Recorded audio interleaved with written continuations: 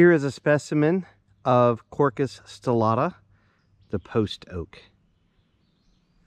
It's growing in a dry, sandy spot in a frequently burned longleaf pine forest.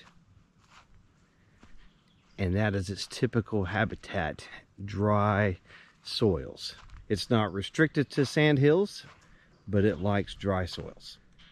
Quercus stellata belongs to the white oak group, and as such has that slight flakiness to the bark, although not nearly as flaky as Quercus alba or Quercus michowii.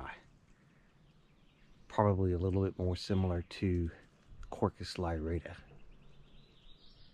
As with other oak species, leaf shapes can be quite variable, and so you can find leaves such as this one that appear to be white oak leaves superficially,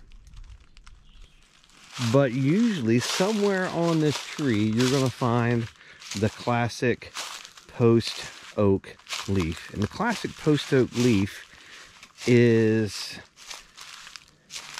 right here.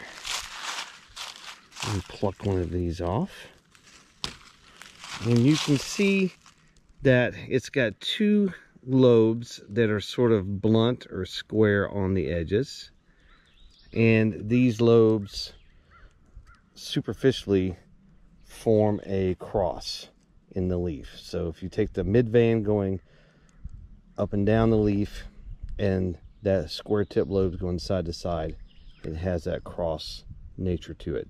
And that's where Quercus stellata gets its name.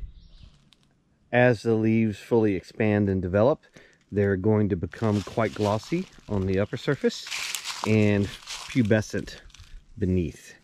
It's hard to see that pubescence now, but they're going to have a slight yellowish golden pubescence as they continue to mature.